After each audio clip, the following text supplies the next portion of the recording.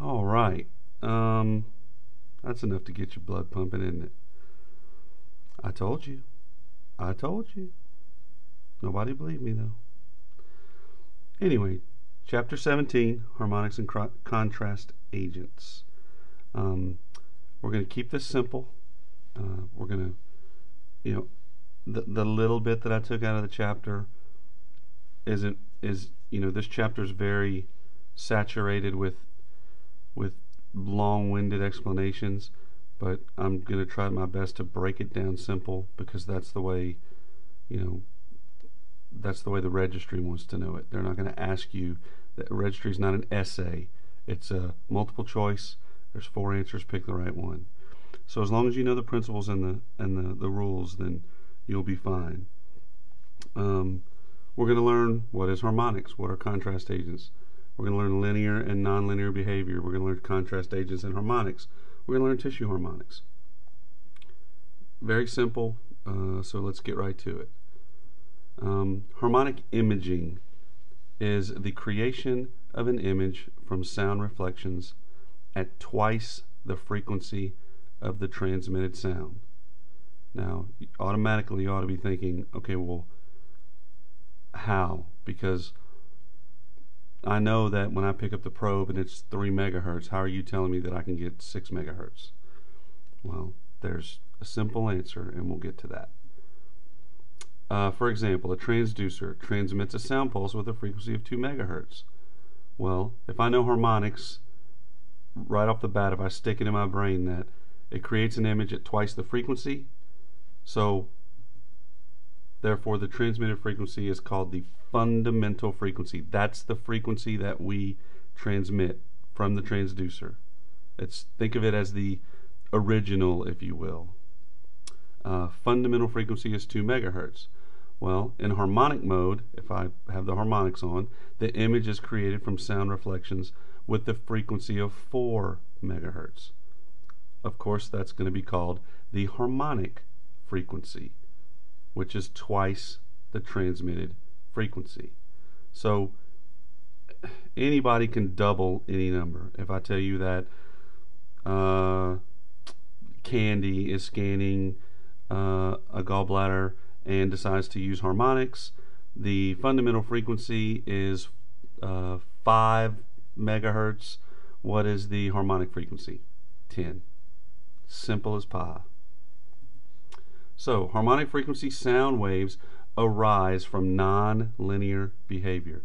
It's very important to know, to memorize, to stick in your brain, to understand through the concepts we're going to talk about. But it's, non-linear. Linear is that, you think of linear, I think of even or in a line or in a row, organized. Non-linear then becomes irregular or sort of unorganized, if you will. And that's the way I think about it. So again, physics is easy if you just stick these simple little notes or red flags in your brain somewhere and relate it to these terms. So it's important to understand harmonic frequency sound waves arise from nonlinear behavior. So of course, if we have a fundamental frequency and a harmonic frequency, then of course we have to have a fundamental image and a harmonic image. So the fundamental image is created by processing reflections that have the, sorry about that, Annette and Lacey, same frequency as the transmitted sound. Sorry, typo. The harmonic image then becomes the image is created by processing reflections that are twice the fundamental frequency. It's the same thing. I just, instead of putting frequency that made the image, I put the image that is made by the fundamental frequency. Harmonic image is the image that is created by the harmonic frequency. Well, what's the fundamental frequency? It's the transmitted sound. What is the harmonic frequency? Twice the fundamental frequency. Very simple. Harmonics are most effective when the fundamental image is suboptimal because harmonic waves undergo less distortion than fundamental sound waves. I think Annette asked the question, are there instances when we would use this? I think we talked a little bit about this. Yes, absolutely, there are times where we don't want to have those side lobes or grading lobes or those artifacts in general that we can't clear up ourselves using the TGCs or the amplitude or the power, and they're still just kind of hanging around, but we know they're not real. Well, basically what harmonics does is just finish it off for us. And usually what we do is use this with cystic structures, or when we're imaging, when we want it to be very high in contrast, if you will. Again, these are most effective when the fundamental image is suboptimal, and we use these harmonic waves because they undergo less distortion than those fundamental sound waves initially do. They're almost like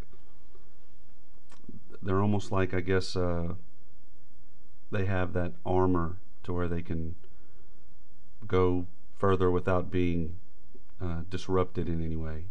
That was a ridiculously stupid comparison, but whatever. Sorry I said it. I'm not backing the tape up. There are two forms of harmonics which are important in diagnostic ultrasound: tissue harmonics and contrast harmonics. And we will talk about each one of those. I want you to start thinking that tissue harmonics, well, that has to be a more natural occurring harmonic. A contrast harmonic, if any of you have ever had a CT done and they put the little IV in you and they use contrast, well, that's a man-made assisted type harmonic. One occurs natural, the other we help along. So first let's understand where harmonic frequencies arise from. Just harmonics in general. What did we talk about earlier? That nonlinear behavior. Well, if we have linear behavior and nonlinear behavior, then we have to first describe linear so that we understand what nonlinear is. So linear behavior means proportional or symmetrical. Means that the systems respond in an even manner. If you look at figure 17.1, and I'm going to try to put it on the screen here, you have an X and Y axis. Is that not a straight line? It's a beautiful linear pattern, correct? All would agree. An example: an elevator at the ground floor of a hospital takes 10 seconds to travel from the ground floor to the first floor. Then it would take 20 seconds to reach the second floor from the ground floor, 30 seconds to reach the third floor from the ground floor, and so on and so on. That's even 10 seconds for every floor, basically. Non-linear behavior means irregular or disproportionate or asymmetrical. These are all fancy words for what I spoke about earlier. Just terminology. So figure 17.2 shows that non-linear behavior. That is not a line, so it's non-linear. Another example for non-linear behavior. A different elevator at the ground floor of a hospital takes 10 seconds to travel from the ground floor to the first floor, 16 seconds to reach the second floor, 19 seconds to reach the third floor, etc. That is not even at all. This behavior is uneven or disproportional. It's irregular. So keep in mind, we spoke of harmonics coming from nonlinear behavior. So what we'll do is we'll explain the contrast agents first in the book, and we'll move on from there. So contrast agents, these are those man-made, things that we put inside the body, not that naturally occur, so we can enhance things. That's what contrast does. If you have a CT, for example, and you have it with and without contrast, you first have the CT with nothing, okay, without contrast. Then they put the IV solution in you, or the contrast agent in you via IV, and that enhances things that they might not see as nicely as they would without the agent. It gives the doctor a good way of being more diagnostic. For example, this is a silly example, but let's say I have a white piece of paper and I write my name in glue like we did as kids. Well, yeah, I can see my name, right? But if I sprinkle glitter along that page, that contrast agent, that glitter immediately attracts itself or adheres to that glue, right? Then I shake it off, and voila, I have this beautiful, glittery picture, if you will, of kin in whatever color I want. I know everybody wants one of those as a kid that says kin, but only I had one. So again, that was cheesy. It's Sunday morning. Please forgive me. So contrast agents are also called microbubbles. These are gas bubbles entrapped in a shell that are ingested, swallowed, or injected into the circulation intravenously. We can drink these, we can shoot them into our vein, and this helps us visualize things. It enhances things that we want to see. Contrast agents have a different acoustic fingerprint than blood or tissue, and therefore can create strong reflections that actually light up blood chambers, vessels, or other anatomic regions. We inject this into the blood, and how many of you have ever thought about seeing blood? We never talked about seeing blood unless we put color flow on it. Or, I know this is jumping ahead, but I've showed you the carotid artery before. Did you see blood racing through that vessel? No, you just saw a black vessel on the screen. You didn't necessarily see blood running through it.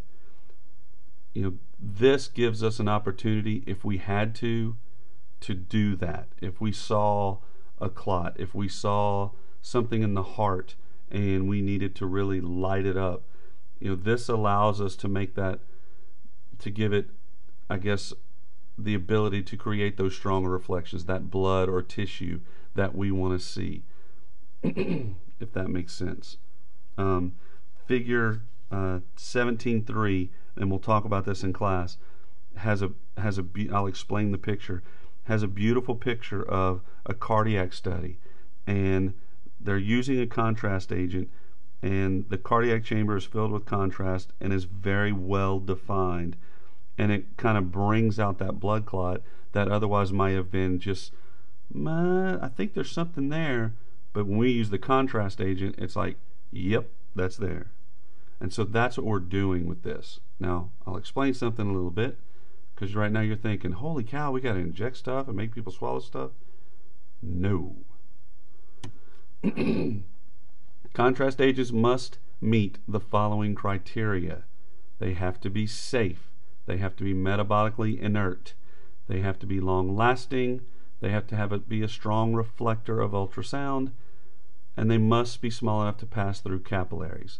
Safe obviously means it's like any drug, like anything we put into our body for medical purposes, it has to be safe. Metabolically inert means that it has to be, I guess, digestible. It has to agree with us, I guess. Long lasting, of course it has to be long lasting, because by the time they swallow it, or by the time we put it in their vein via IV, we need to be able to do the test, so it can't just go in the body and then disappear. It has to be a strong reflector of ultrasound, and that's why they create these microbubbles the way they do, so that they are a stronger reflector than the natural tissue or what's in our body. And they must be small enough to pass through capillaries so that our body can get rid of it, because it is a man-made substance. We don't want to keep it forever. So what I'll do is we're going to continue on with this with part 2. Stay tuned, and I'll see you in a little bit.